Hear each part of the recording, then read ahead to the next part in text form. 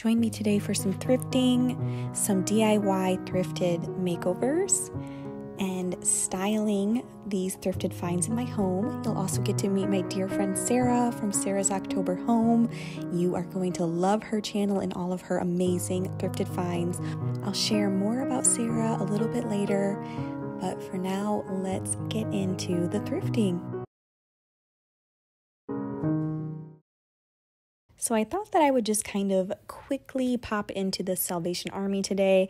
This is where I found that amazing vintage bassinet. And if you haven't seen that video, I will place a card in the upper right hand corner that you can click on and go watch that next. I'll also put it in the description below. But I did find this basket, which was actually in the same spot that bassinet was the day that I found it. All right, so I ended up bringing the basket home, as you can see, and it's just a little dirty, so I thought I would just hose it down and let it sit in the sun and get it nice and aired out.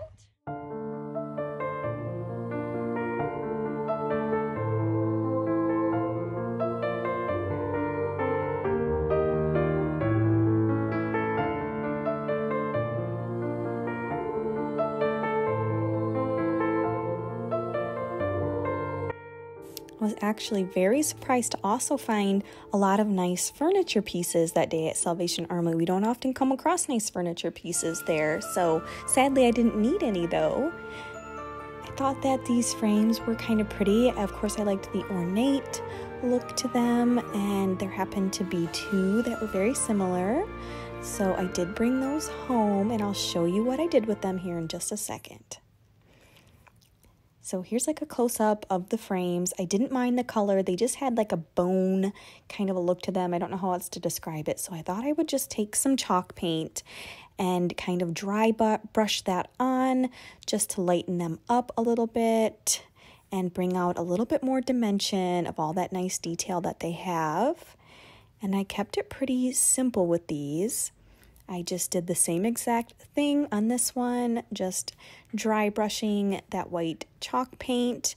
I used the color Fluff by Dixie Belle, and I'll go ahead and put that in the description below. It's a really nice, soft, cottony, kind of a cooler toned white.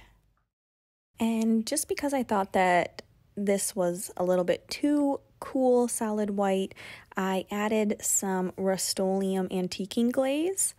And I kind of ended up not liking that, so I did just dry brush back over top with the same fluff again, and I didn't end up filming that for you guys. But you'll just see the end result looks just like it did before.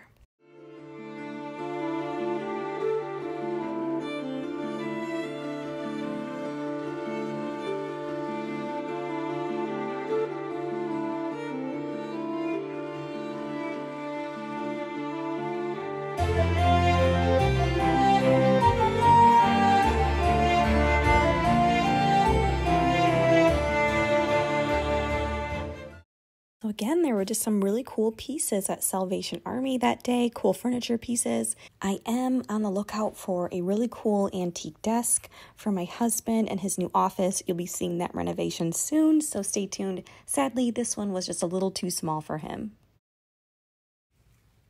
So make sure that you subscribe today and hit the notification bell. Here's a little sneak peek at the office makeover. It turned out so amazing. Next, I want to show you this drying rack that I found at a yard sale a couple weeks ago. I'll go ahead and link that video above as well for you. But I want to show you what I did to make it look antique. So this is what it looked like before. You can just tell it's a newer piece. It doesn't have any age on it at all. But I decided that I really wanted one of those antique looking drying racks. My mom actually did find an authentic one at a yard sale that she didn't go to with me. But hey, one of my favorite things to do is to take somewhat newer pieces or even vintage pieces and even make them look a little bit more aged, like they really have a story to tell, like they've been around for a long time, a lot longer than me. So all I'm doing is taking some of my favorite Waverly antiquing wax and I'm just rubbing it all over. And you're going to see how beautiful that worked. At the end here, I'm going to show you how I have it styled. I think you'll be surprised how I ended up using it in my home. But I will say that this was a bit of a pill to stain because there are so many little nooks and crannies to have to get into. Here is how the drying rack turned out with antiquing wax on it. I like it. I definitely think it has more character now.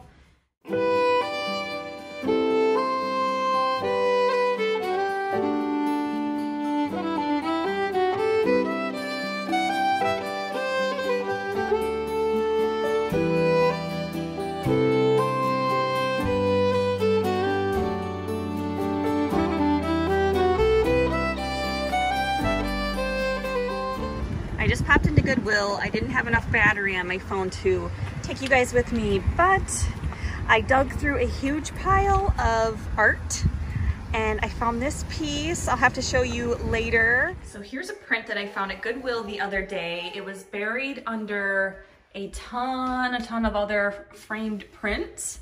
It was the very bottom one, but I just kept digging because I saw the frame and I was like, must be something vintage under there. So this is what it looks like. I do like the frame. I think the print is really pretty. It's just really muted and soft, and it's a really nice size. So I picked it up for $10.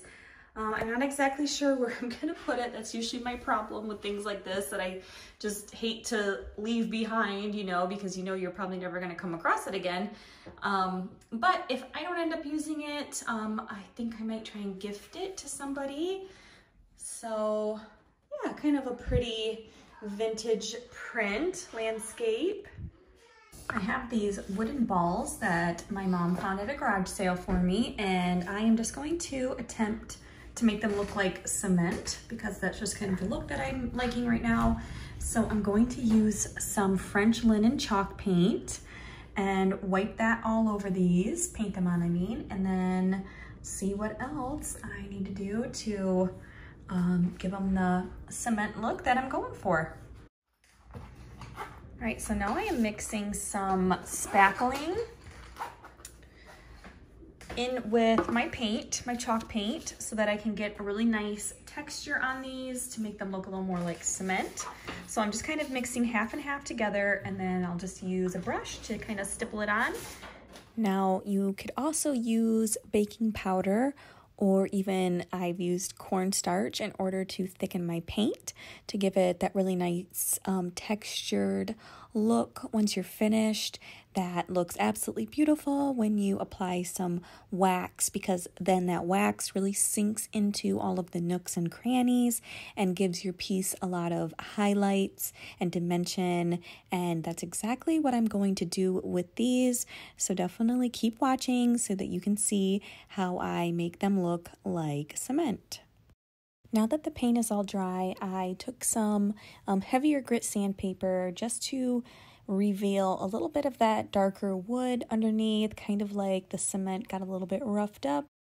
And now it is time to apply some white wax, and this will just create some highlighting on top of the French linen color.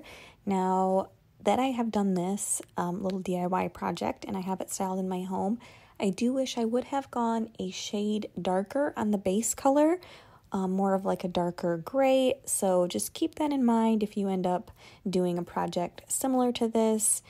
You don't want to shy away too much from the contrast, because then you're just not going to get as dramatic of an effect. But I do still really like how they turned out, and I'm just using my favorite wax from Dixie Belle. And again, I will of course link that in the description below for you to make it easy for you to find. Just click that little downward arrow and all of the links and everything will be right there waiting for you to shop.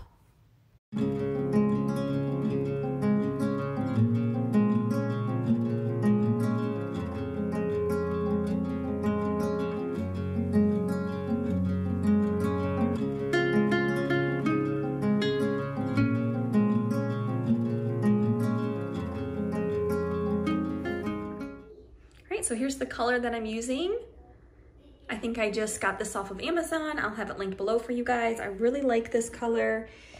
If you like any type of cement kind of looks to your pieces, this does a really nice job. All it takes is a couple coats of that chalk paint on anything that you want to give that old world French country kind of cement look to it. And then you can rub some antiquing wax or white wax and just kind of layer. And it does a really nice job of creating that effect. These were kind of orangey, brassy bronze. I didn't really care for it. I bought them separately, so they were a little bit different in color. And I wanted to give them some cohesion because I do like to style them together. So I just thought they'd look kind of cool if I also tried to make them look like aged, weathered cement.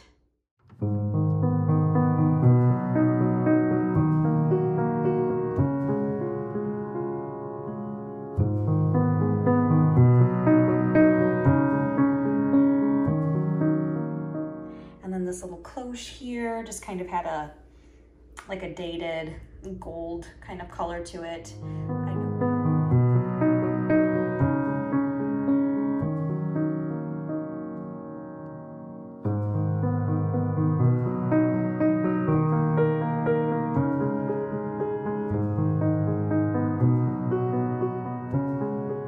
That I am getting away from a lot of golds and I'm doing more neutrals and I guess more things like the cements and the stones, things like that, versus a lot of brass and gold. So it's fun to change things up. That is what paint is for, and that is why I thrift and don't spend a lot of money on my decor pieces, because I like to change things. My taste and my style changes often.